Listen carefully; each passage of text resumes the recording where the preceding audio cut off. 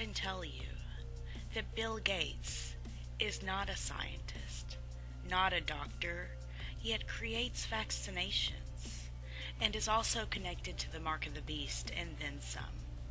Pay very close attention to what I'm about to show you.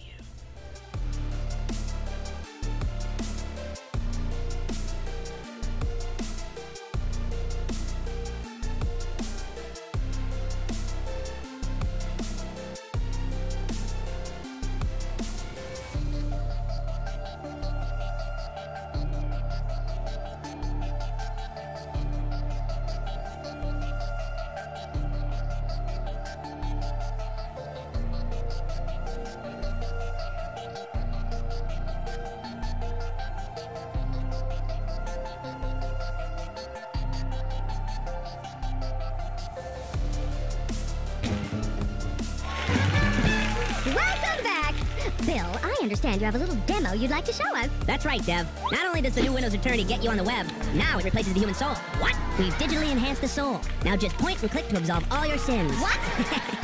Vengeful deity needs a timeout, and so do we. Stay tuned. When we come back, you can send Bill Gates to heaven or hell.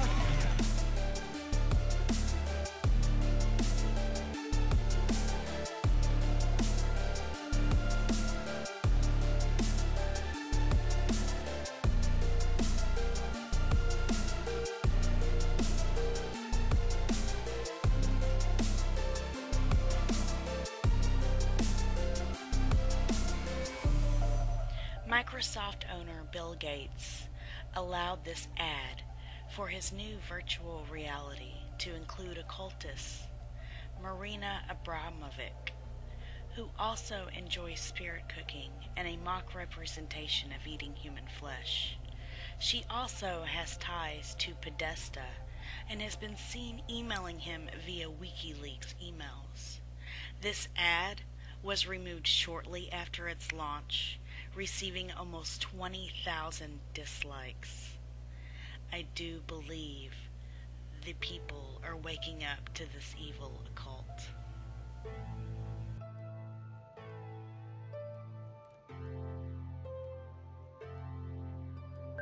I really want viewer to be with me in the space, in here and now. The life is dealing with what is going to stay after I'm not there anymore. And I can face myself.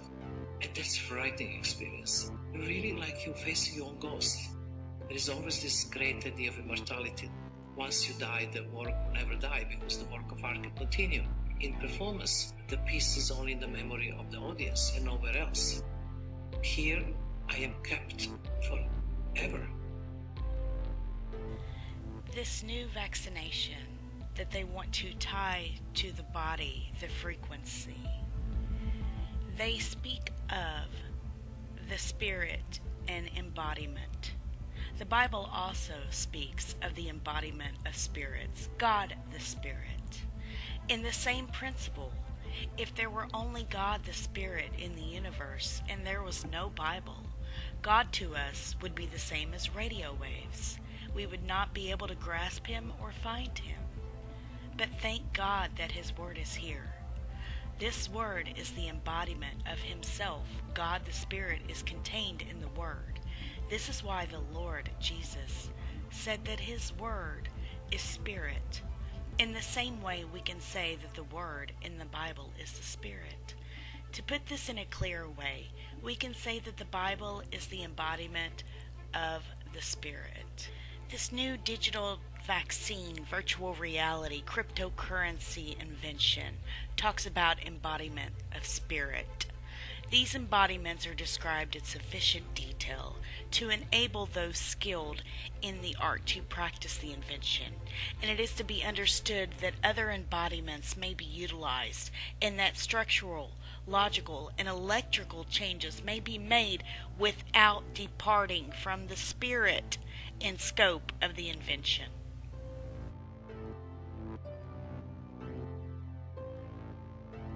Not only does the new Windows Attorney get you on the web, now it replaces the human soul. What? We've digitally enhanced the soul. Now just point and click to absolve all your sins. What?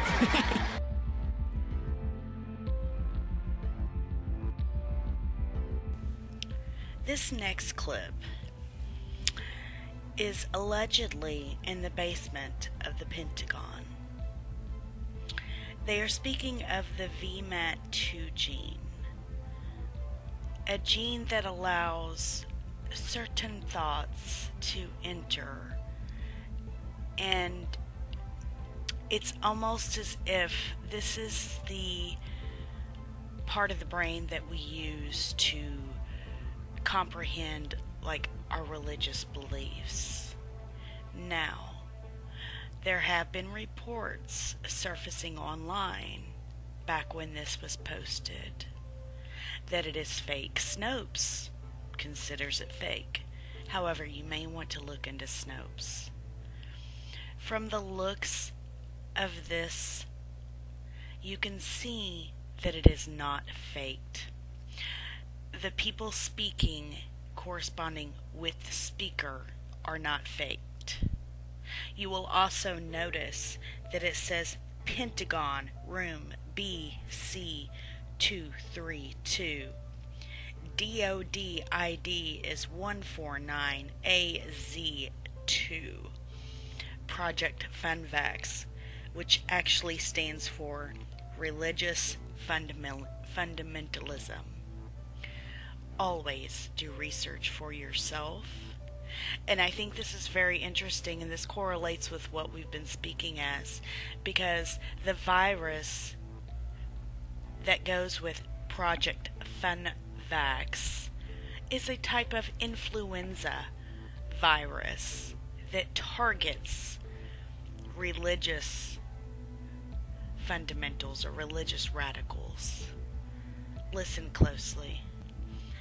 I also paid attention to the speaker's actions, the way that he spoke.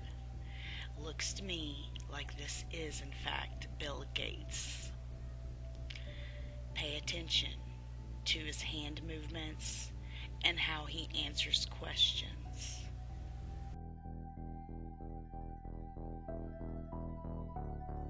What you are about to hear is not science fiction or conspiracy theory, but a glimpse of what is going on behind the closed doors of the United States Pentagon. In a small auditorium labeled BC 232, a man is presenting a discussion on how the military-industrial complex can spread a virus and use a vaccine to extinguish what the Pentagon calls undesirable human behavior. Specifically in this case, religious behavior. This is dark science, my friends. With all the mandatory vaccine programs in the United States, do not be deceived for a moment that something like this will not, or possibly hasn't already, been used on the American public. Let's take a look, shall we? Excuse me, on the left over here, we have individuals who are religious fundamentalists, religious fanatics, and this is the expression, RT-PCR, real-time PCR expression of the VMAT2 gene. Over here, we have individuals. So let me complete. So over here, we have individuals who are not particularly fundamentalists, not particularly religious, and you can see there's a much reduced expression of this particular gene, the VMAT2 gene. Another evidence that supports our hypothesis for the development of this approach.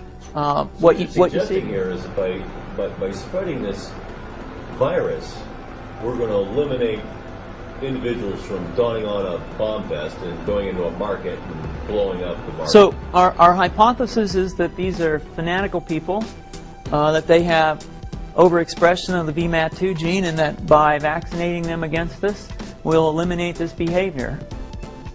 So we have some very, very remarkable data in this next slide. Here we have two brain scans. These are fMRIs. These are two different individuals with different levels of expression of VMAT2. on top is an individual who's a religious fanatic, an individual, and we've repeated this numerous times, that has high levels of VMAT2. Now, this individual down here who had low levels of the VMAT2 gene, this individual would self-describe as not particularly religious. In each case, these individuals were read a religious text. This individual lit up the right middle frontal gyrus, shown here, and that's a part of the brain that's associated with theory of mind. It's a part of the brain that has to do with intents and beliefs and desires.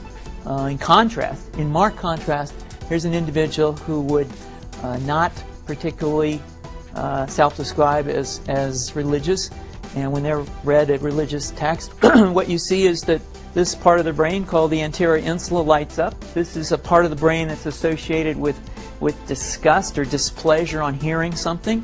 So you're suggesting I take a CT scan with me when I'm evaluating people to determine whether I put a bullet in their head?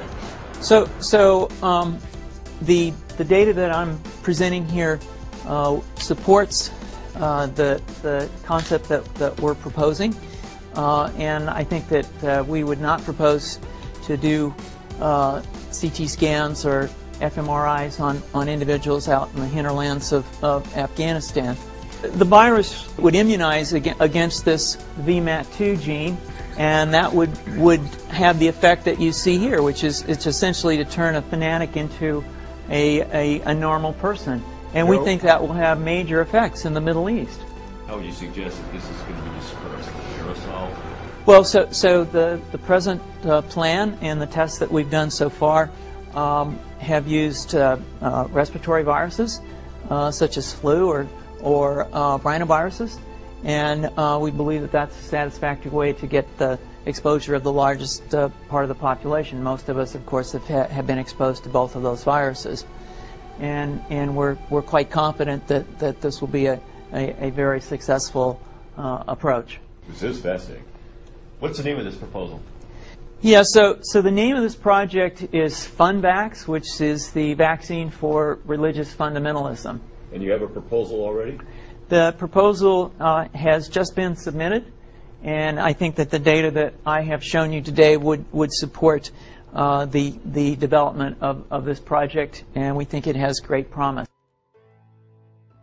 Is that something that came to you from your Christianity, from your basic, is that something that came to you from your Christianity, from your basic, do you think it's fair that you as an individual have as much influence as you have? No, it's kind of strange that people who are super successful often have more influence. Now, if you have that, hopefully you try and use it not just to increase your net worth or your glory, but for broader causes. But yeah, it is an unusual system that very successful people have more influence. How much money have you given away so far? Well over $40 billion.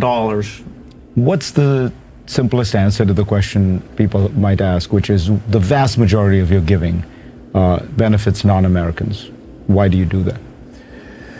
Well, we give $500 million a year to U.S. education, so that's our second biggest area. Our biggest, by quite a bit, is the global health work. And there, because there was such a vacuum that very few people were working in that space, including bringing scientists in to create new vaccines.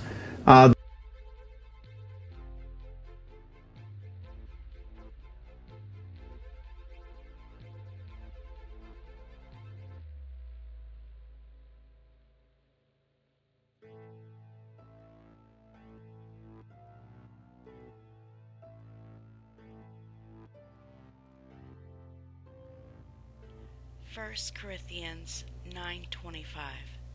And every man that striveth For the mastery is temperate in all things. Now they do it to obtain a corrupt crown, but we are incorruptible. Much love, you.